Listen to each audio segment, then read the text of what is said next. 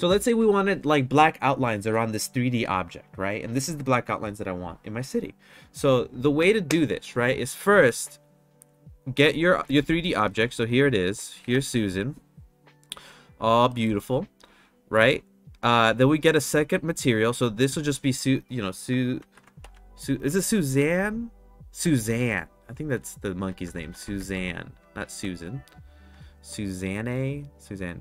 Anyway, so first thing you got to do is add two materials. You need the regular materials that you're using in the model, and then you need a second material. So let me make the second material, and I'm just gonna call this material outline. I'll hit new, type in outline, right? And then instead of the principal shader, use the emission shader. That's number one.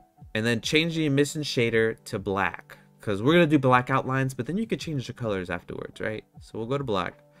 Okay, and the second thing you got to do is you got to go and add a modifier, right? And the modifier that you need to add, and it's such a neat modifier, and it's such a genius way to do this.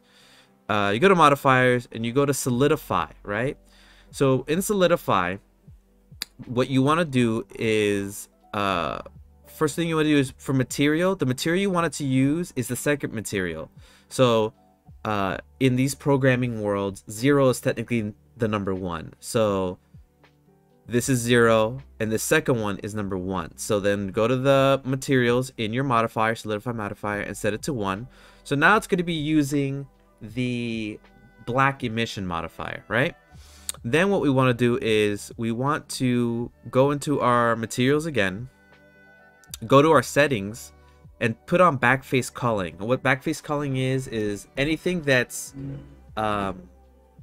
like the back of a 3D plane. So like if we look at Susan here, if we're looking in the inside, all the inside part is the back of these planes, of all these individual boxes, right?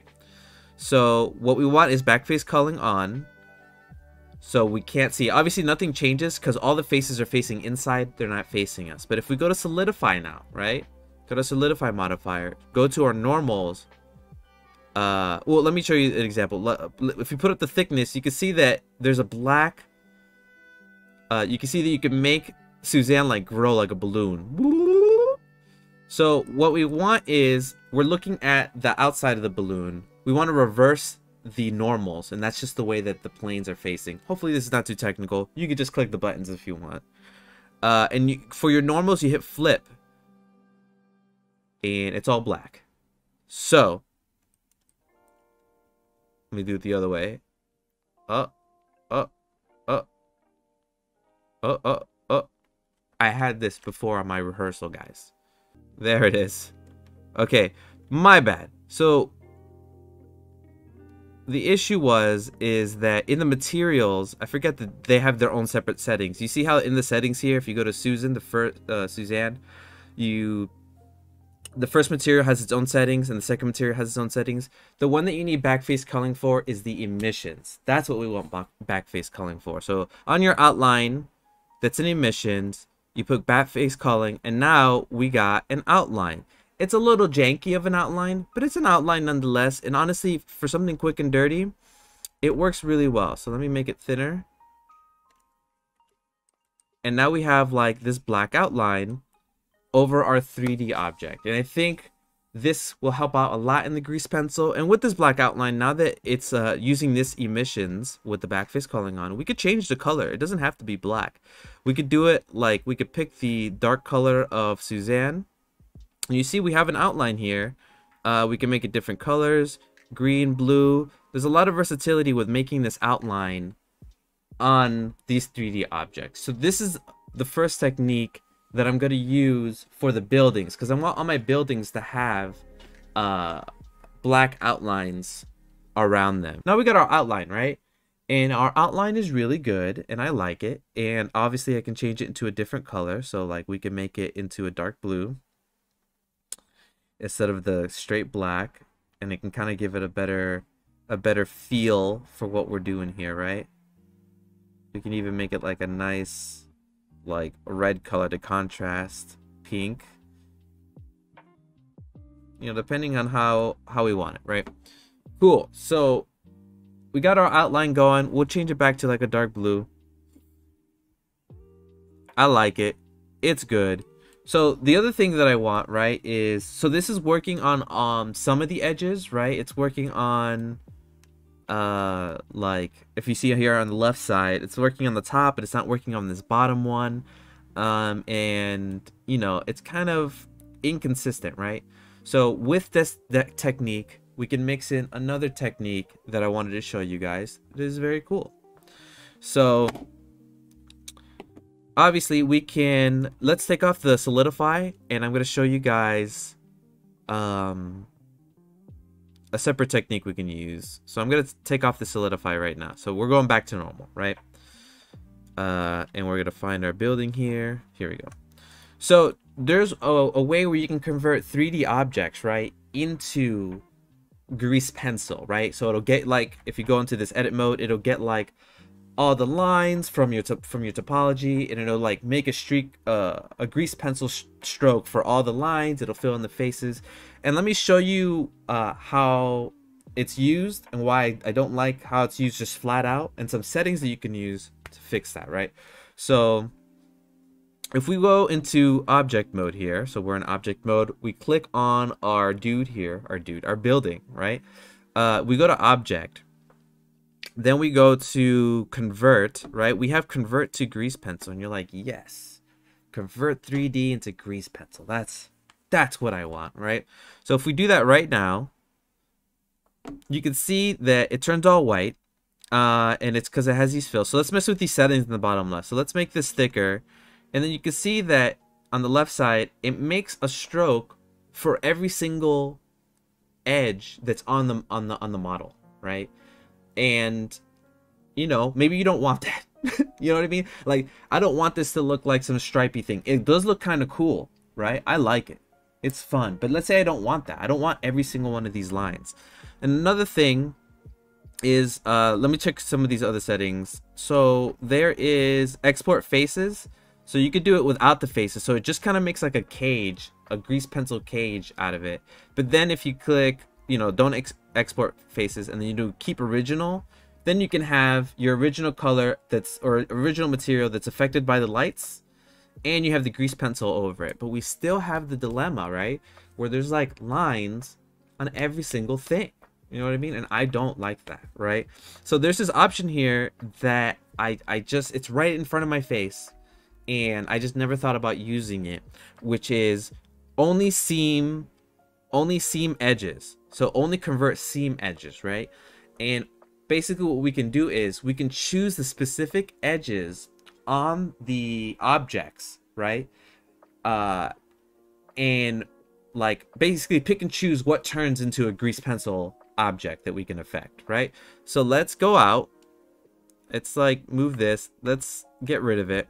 And let's go back, right? So how do we make a seam? How do we make an edge a seam, right? The seam stuff is usually used for UV mapping or like texturing. But we're not going to be using it for that, which is kind of neat. It has like a separate use. So this is what we're going to do. I'm going to go into edit mode, and I'm going to go into edge mode by pressing 2, or you can click here at the top, edge mode. And I'm going to hold Alt, right? And I'm going to click on all the edges that I want this grease pencil on, right?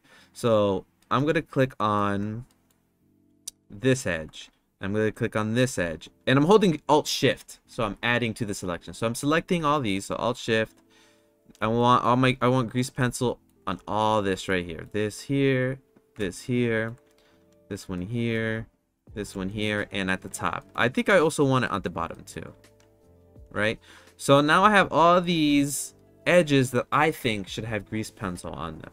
Now right click, right? And you click mark seam. Boom, right? And when you mark the seam and you get out of selecting them, you see that they turn red.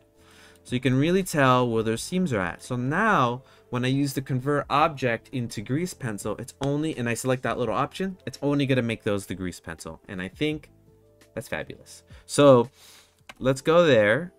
Let's go, not go there. Let's go to object mode. Go to object at the top. Go back to convert into grease pencil. But this time, select only seam edges. And boom, we have only the edges that we want in grease pencil, which is great, right? Obviously, we can mess with the thickness, make them thicker. We could, oops, go back, object, convert, grease pencil. Only seams. I put keep original because I want my original 3D object there. And then for the stroke offset, if you really look at it, it kind of has like these weird lines here. You may want to separate them away. You see how they just kind of like float away?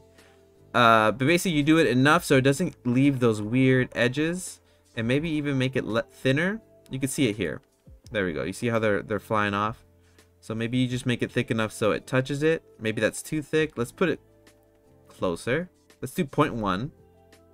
And let's make it as thin as we can. So let's make it,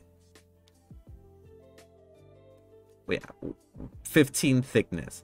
So boom, I got my lines, and you can always edit these grease pencils afterwards, right? Okay. Let me get a sip of coffee here, guys. So now we have two techniques, right? We have the technique that gives you the outline with the Solidify modifier. And then we have the grease pencil mark seams convert object, right? So we're going to leave this. I like it. So what I was showing earlier is the select the edge loop, right? Or the bounding box. So if I were to select, and you can't really see, so let me make this dark.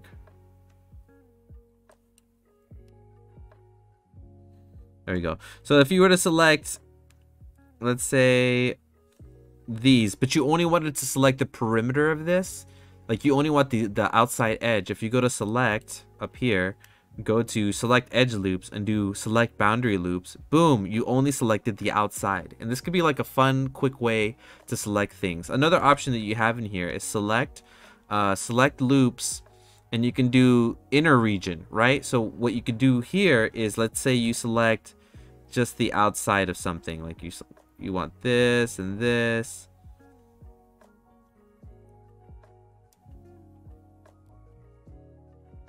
Oh man, here, and then I don't know, all the way down here. So let's say you have this edge selection, but you want to select all the squares in between them. You go to select loops, and do select loop inner region, and it'll select the inner region of your edge loops. Very useful ways to select things, guys. Very cool. Very cool. Anyway, let's get out of here.